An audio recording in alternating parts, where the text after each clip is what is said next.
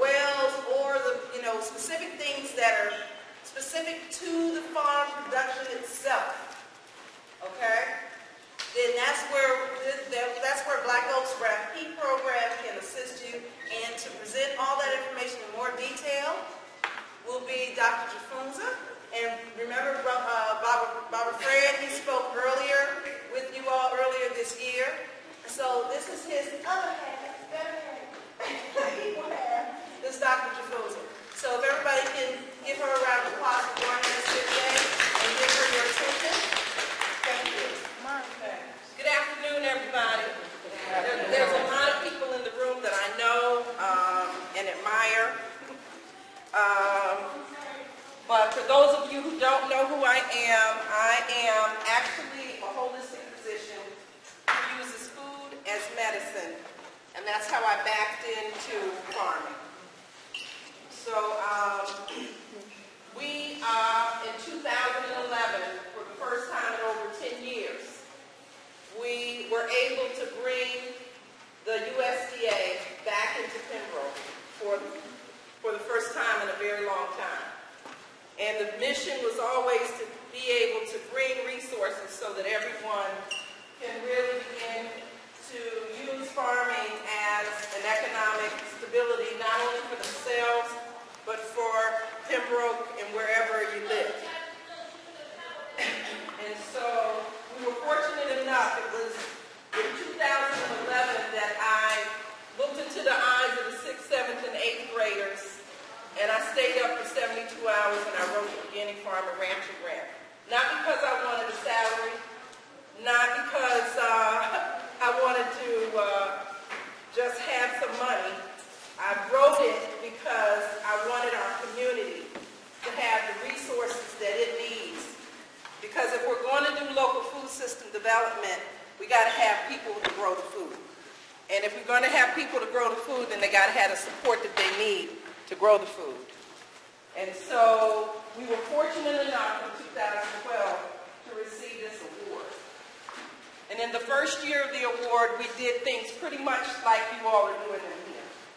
We had classes every week. We had classes 2 and 3 times a week. And people had assignments. And we actually got out in the field and did things hands-on. What it is that I'm clear about today is that the best way to utilize the resources is not only for both of our programs to work together, because they're both USDA programs. The Beginning Farmer Ranchers from the National Institutes of Food and Agriculture, and the grant for the whole farm technical assistance training came from rural development. So it's important that we utilize both farmer training programs to support everyone where they're at and getting where they want to go. So all of you have made farm business plans, right? Everyone? So everyone's kind of clear and really clear about what their plan is. How many people feel like they need support? How many people still need to be clearer? Okay, I like your honesty. I like your honesty. How many people feel like they need support to really actualize their plan? Okay, like that honesty. And so the commitment that we are is that once you complete the program, you're not trying to figure it out or give somebody a call. We actually have a plan to fulfill the plan. Okay? So what we have been doing is something we call rotating apprenticeships. And so that's literally like hands-on learning. So with hands-on learning, you can go online, you can read, but there's nothing like actually doing what it is that you're going to need to master. So, for instance, can someone just tell me what's in your business plan and what you want to do? Maybe you can tell me what you're saying you want to do. Well, I was going to do like leafy vegetable thing, but then I realized I didn't know what to do after I broke. So I got marketing or packaging. Okay. So, and then it turned out to be a lot of work. So I said, okay, well, maybe that's not it. I shouldn't do 20. Okay. So here we have a gentleman who's apparently green thumb gifted. Yeah. Was like, okay, I'm going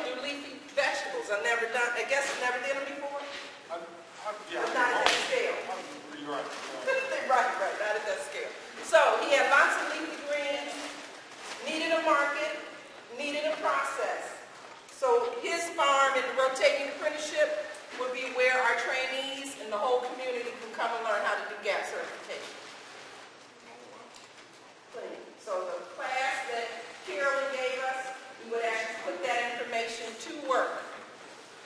And how to clean the bunches, how to package them. And if you need in markets, then we help to facilitate you in finding markets. Okay? So with that experience, you might feel differently about growing a lot of these things. So that's an example. Anybody else? Anybody else want to share what it is that they're going to be doing or they want to do? What about weeding? I know a lot of the farmers have issue with weeding. Okay. Weeds out of their produce so it can grow. Okay, yeah, we definitely have a lot of issues with weeds in the rain. So with weeds, has anybody had any good luck or a technique that's really worked for them? We talked about putting a lot of straw around, heavy mulching around the plants themselves. That keeps the weeds down, keeps the moisture in, and then, so you don't have to compete so much with the weeds. Or putting cardboard in between your rows. You put cardboard in between rows. Cardboard you can get free at Menards and Home Depot. They, all these big box stores throw cardboard out like it's old rainwater, just throw it out continuously. You can get those, pull them as strong and long, slender, just terribly long, slender, pallets for yourself and put those in between your rows, and that'll keep down a lot of weeds in between the rows, and it'll mulch down. It'll mulch down. Has anything worked with cardboard?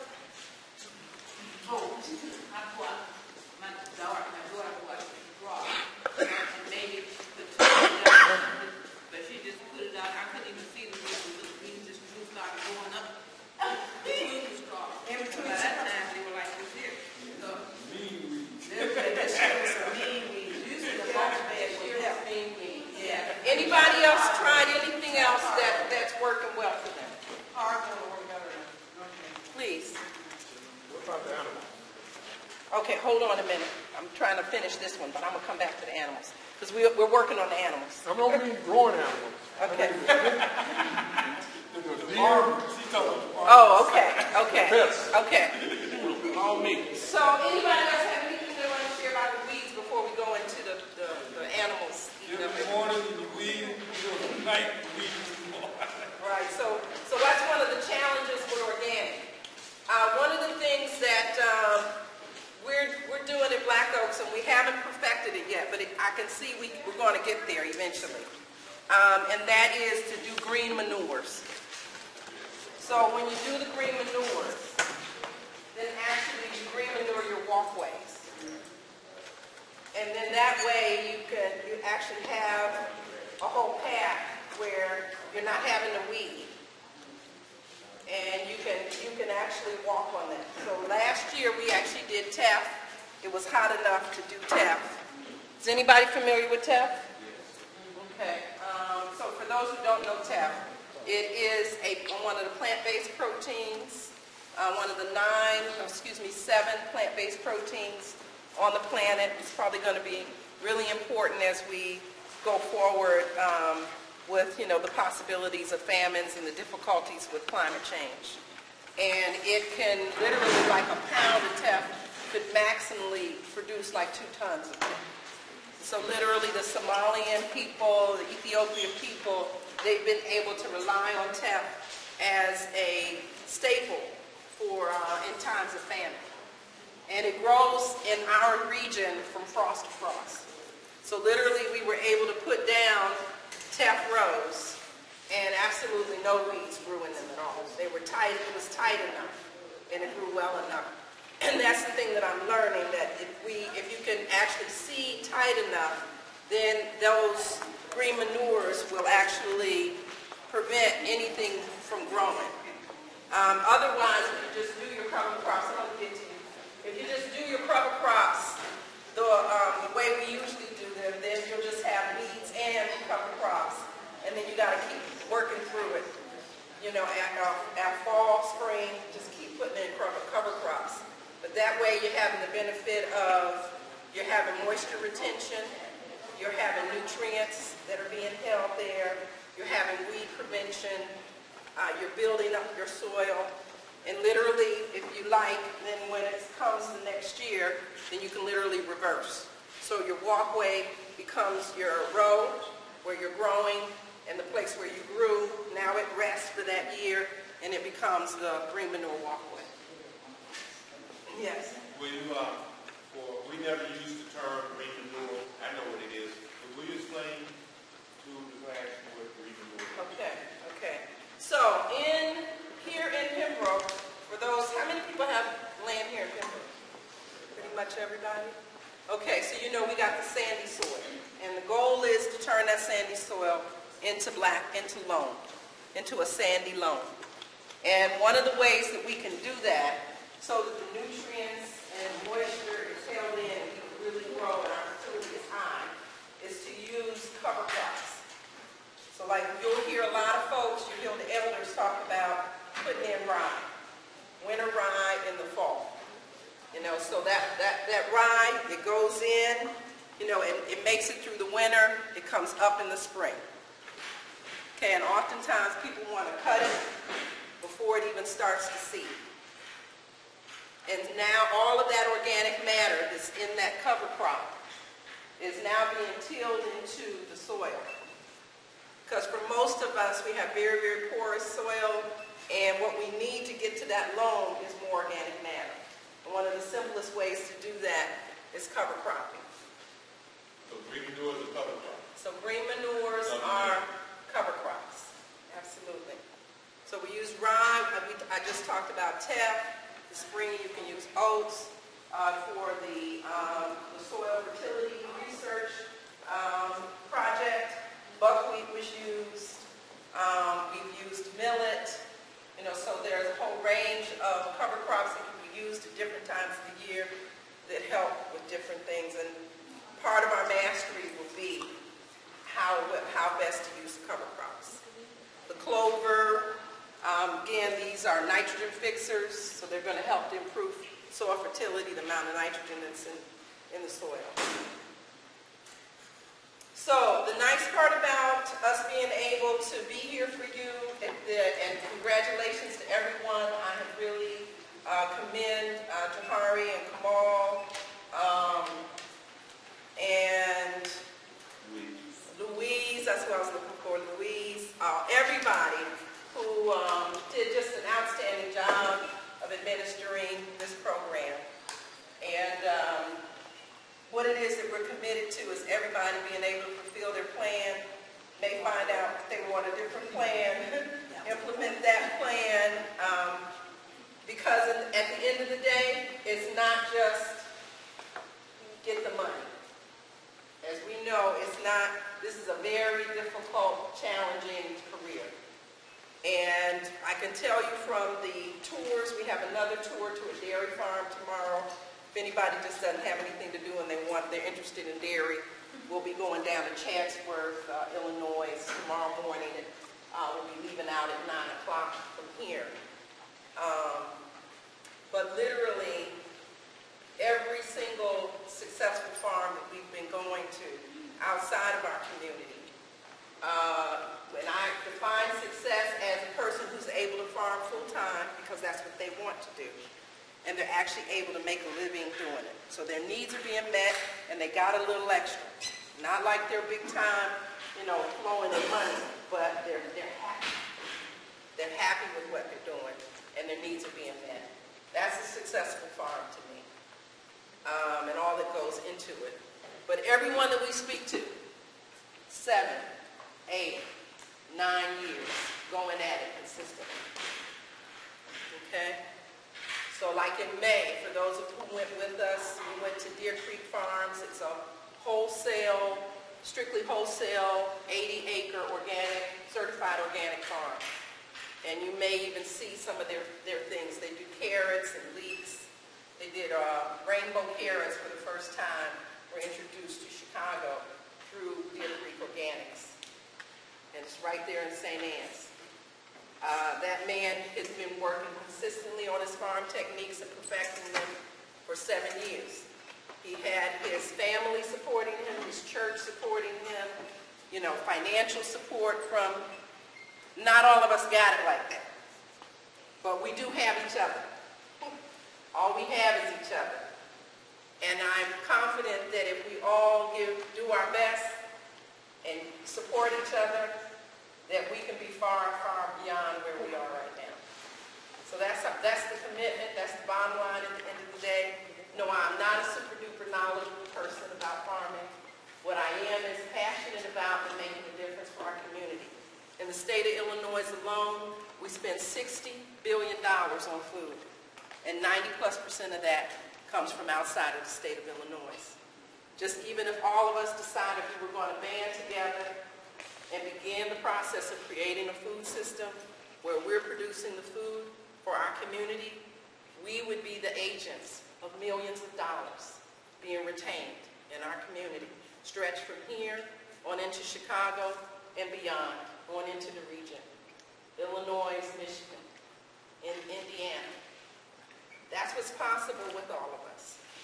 And we need to be able to have black, successful farms. We need to be able to come to Taylor Farms, where aronia berries are growing, and children from elementary schools, from high school, undergraduate students, teenagers and 20-year-olds don't know what they want to do. They get to come there and learn about berries and learn about whatever else is going on there. And that can transform their life. We need to be able to have the Rehoboth Blueberry Patch be this aspiration that, okay, I want our blueberries to be like Rehoboth's like that. And we're looking at you about how do you do these blueberries, and from the time you prune them in the wintertime to, you know, putting them away and for retail and wholesale, freeze dried, whatever we would do. But you all are actually the models of success for our children. And so it's very important that all efforts, all energy, and all resources go to making certain that everyone here and who is in the program and programs that will come after this, because I think you all still got, hopefully there's one more, right? So it's going to be really important. You all are literally like laying down the foundation. But that's literally what the rotating apprenticeship would be like. Now, I think I want to answer, you said, what about, so you're having problems with animals? Deer and coons and rabbits. Anybody got anything to share with Call a about hunter. deer? Call a hunter. Call me. I hunt rabbit, squirrel, pheasant. Call him. Like to eat all of the above, huh? I invite you to call my husband, but I don't know if he want to go out there. But Let them put a canopy on your farm. What about moles? Yeah, good old moles, right? Anybody else having problems with moles? I'm not. Okay, so let's just talk a little bit now. So for the deer, unfortunately, one of the foolproof, sure-proof things is to literally have like a 6 to 8 foot high fence around whatever you don't want them to get into. There are, please. You know what, with the fence, someone told us, when you build that fence, build it where the top of it stretches out. Yeah. Because then they would have to jump and then Get over go a that. little far. You know what I'm saying? They're not going to do that. So you have to bend it out. So they when they jump, they hit the fence actually. So that's a very costly but effective way to doing it. But again, that may be one of those things that we do inside of RAFT-P. So, okay, got to make some fences. Okay, how do you do fencing? And so we show up at your place and we do the fencing. Okay, all right. You see? Okay, and in terms of the rabbits and the coons, other than being shot by the hunter, there are some folks who are swearing by different types of scents, you know. Yes, different kind of urines that they're actually putting around the area that will make them prohibit them from coming in. I tried human hair, but human hair was... Didn't work. Maybe you need to put some sulfate on that hair. So. Okay. I know back with the deer and the urine, I know my husband, he said that male urine around your property, but it has to be like a tough buck male, not a fresh male, a young male, even human male, but it has to be an older male. Urine, just go around your property and pee all around it. Maybe that's what's working in our place. That, and then a dog, you know, bark a dog. Dogs are good. Dogs are what a lot of people use. Yeah. My friend played a joke on one of his friends, so the deer wouldn't come on his property. He used the Irish Spring bar soap, and they wouldn't come. What do you do? Just lay it down and hang it? Either you Hang can, it. you can shave it, or you can Hanging on the ropes. Shave it or hang it. Yeah, hanging on that the smell. They don't like that Irish Spring. Now, there are some also people who take the urine, put them in your old water bottles like this, fill it up with the urine, put holes in it, keep the water bottle capped. But you can put this in the ground, a very spot. So you can always fill it up and put it in the ground, and those holes will